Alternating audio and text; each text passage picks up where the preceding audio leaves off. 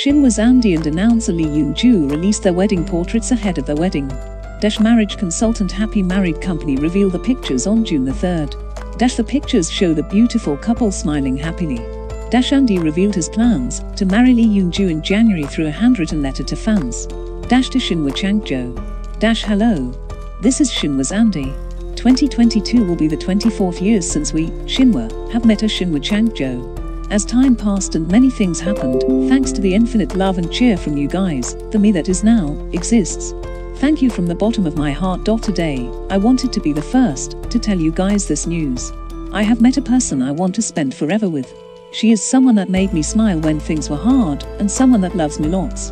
Now, I want to try living a life with her, rather than one alone. I hope that everyone will look upon us warmly and congratulate my new start. In the future, I'll continue to unchangeably show a better side of myself as Shinhwa's Andy. Andy is a member of K-pop's longest-standing boy group Shinhwa. The legendary group debuted through SM Entertainment in 1998 and has gifted fans hits such as Perfect Man and Wild Eyes.